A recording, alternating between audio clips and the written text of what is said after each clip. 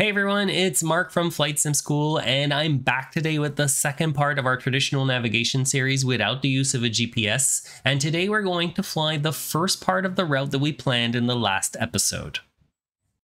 If you haven't seen part 1, no problem, you'll still be able to follow along so long as you understand how to tune the nav radios, but if you want a little bit more background or you want to know how to plan your own non-GPS routes, make sure to check it out because it's going to give you everything that you need and then some. Our flight plan goes from Torrance northwest up to Oxnard, and for today we're only going to be focusing on the first and second legs of the route, which are going to cover all of the core concepts that you need to understand for everything else in traditional navigation to make sense. So when we're navigating with VORs, you can really only do one of two things. You can either fly to a VOR or you can fly from a VOR. And our flight starts by going to the Santa Monica VOR on one course, and then once we get there, we're going to fly away from that same VOR on a different course that's going to take us towards our destination. To be able to do all of that, we're going to need to track the Santa Monica VOR. So I'm going to set its frequency into the standby for nav 1, and that is on 110.8. And I'm going to make it the active frequency since we're going to need it right away. That's going to let us capture the signal from the VOR, but we need to do one more thing to be able to navigate properly, and that's to tell it what course that we're going to fly. Now, if we had a GPS on board, it would tell us what course that we need to fly from the airport to the Santa Monica VOR, and on the map display would see the straight magenta line from one point to the other, which represents our course across the ground that we need to fly. The HSI is similar in some respects because it's a top-down view with the airplane in the middle, and the moving yellow line shows us where our flight path is relative to the airplane. So it's very much like the magenta line in that sense.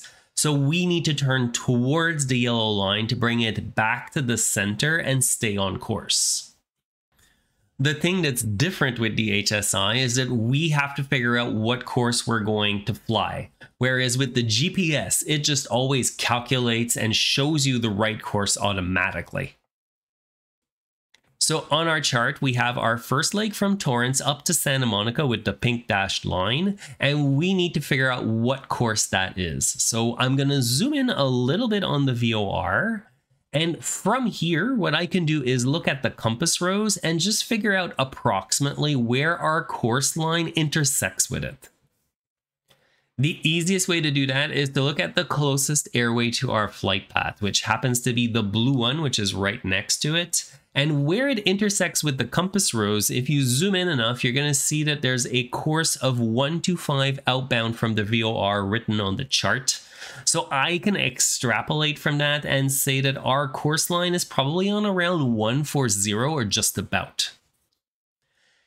That brings us to the trickiest part of everything we're going to look at today though. You always need to set your course relative to the direction that you want to fly. So 140 is what we'd use if we wanted to travel south from the VOR, but we are going to be traveling northwards towards it. So we need the opposite of 140, which is 320 instead. We can set that up now on the HSI by twisting the OBS knob until the arrow is pointing at 320. And with that done, we're pretty much ready to fly the first leg of the flight. The second leg of the flight is on the airway that goes west from the Santa Monica VOR, so we don't really need to configure anything else for it right away, because we're just going to reuse the nav 1 radio frequency, because it's still flying from Santa Monica, and we'll just tune it to a different course once we actually get to the VOR. That covers us for everything that we're going to be doing today. Normally, when I'm preparing a flight like this, I'll set up the first 4 radio frequencies that I'm gonna need ahead of time so that once I'm in the air, I can focus on flying and navigating rather than having to fiddle with the radios. But to stay focused on our topics for today, I'm gonna skip over that and I'll explain the rest of the pre-flight in the next video when we look at the second part of this flight. We're gonna get flying in just a second, but I want to remind you to hit the like and subscribe so that you get the rest of this round gauge IFR series. We're gonna be covering some more advanced topics in the weeks and months to come, so make sure that you don't miss out on any of that. And as usual, if you have any questions, don't hesitate to ask, because I always do my best to answer everything that comes in. All throughout this flight, the main thing to keep an eye on is the HSI, because it's the key to understanding where you are in the air and what you need to do to get on course. So anytime that I'm showing you a map of where the airplane is, compare it to what you see in the HSI so that you can start to get a grasp on how it works. Alright, I'm just getting underway now, and one thing that I want to point out on the HSI is the red and white flag that we see just to the right of center. That's there because we're not picking up the signal from the VOR station yet, but as we're getting in the air, you're going to notice it's going to disappear, and that means that now we are picking up the signal for it, and we can use the VOR to navigate properly. The yellow needle didn't budge very much though, and that's because our 320 course that we set before takeoff is pretty accurate. But as I continue to fly the runway heading, you'll notice it's going to start very slowly moving to the right, exactly like if we were flying away from the magenta line on the GPS. It's doing that because I'm on a heading of about 300 at the moment, but we told the HSI that we want to fly a course of 320 to the VOR, so we're flying away from our flight path right now. So to get back on course towards the VOR, it's just like looking top down at the map of the G1000.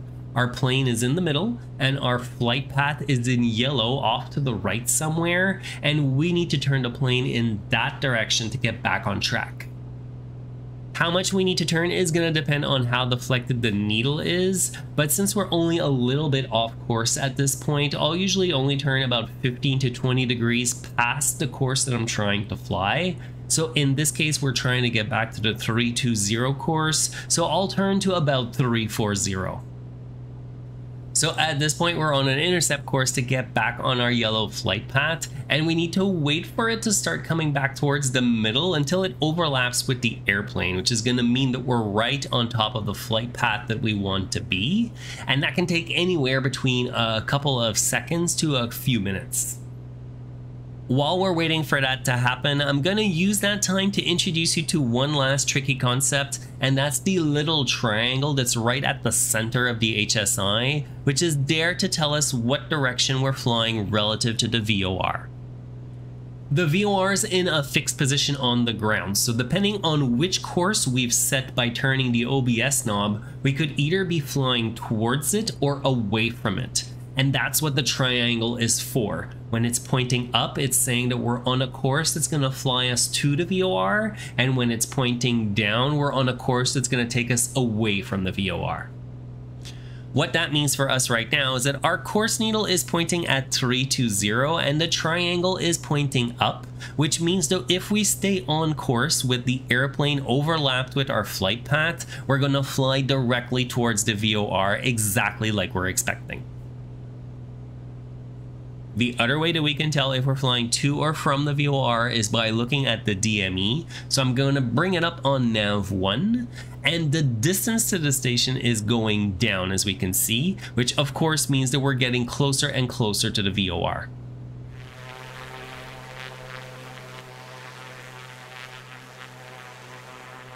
While I've been explaining all of that, our yellow flight path has been moving closer and closer to the center of the HSI, where it's going to overlap with our plane. And at this point, I can start to turn back towards a heading of 320 so that my heading matches the course that we're trying to fly. That means that now we're traveling on our 320 course towards the Santa Monica VOR that we saw in the briefing, and so long as I keep the course centered in the HSI, we're gonna fly directly to the VOR. We've got about 7 more miles to go until we get to the VOR, so it's actually a good time to start looking at what we're going to do when we get there. And like we said in the briefing, we're gonna be flying on the airway that runs west from it. Right at the beginning of the airway segment, if you zoom in, it's telling us that the airway runs on a course of 261 from the Santa Monica VOR, and that's what we're going to need to set on the HSI to fly to our next waypoint. Alright, so we're within 1 nautical mile of the Santa Monica VOR now, and as we fly right over it, we're going to start to lose its signal and enter something called the cone of confusion, which is where the yellow flight path needle can start to move left or right of center, but that's not because we're off course, and if you see that start to happen, you want to just keep flying the heading that you're on. Eventually, we're going to lose the signal from the VOR entirely as we fly right over it, and when that happens, the red and white flag is going to reappear, and that's our cue to change the course and heading. And I'm going to start by turning to 261 first because I don't want to get too far off the course that we're trying to be on. And then I'm also going to twist the OBS knob to 261 as well, so that the yellow arrow points at the course that we want to fly for that airway that we're trying to join. And like that, it's going to tell us once we roll out on 261 how far off course we are. Now that I've done that, we can actually see that our flight path is going to be somewhere to the left. So to get back on track, I'm going to do the same thing as we did on the previous leg. I'm going to turn an extra 20 to 30 degrees to the left so that I can fly towards our yellow flight path.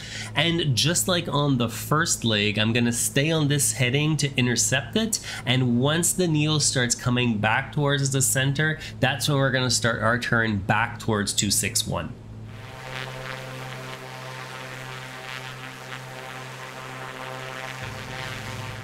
Alright, so when I flew this, I wasn't paying complete attention at this point, and look at what's happening in the HSI. Our flight path's moving from left to right, and it's just about to cross our airplane right in the middle on the 261 course that we told it that we want to fly.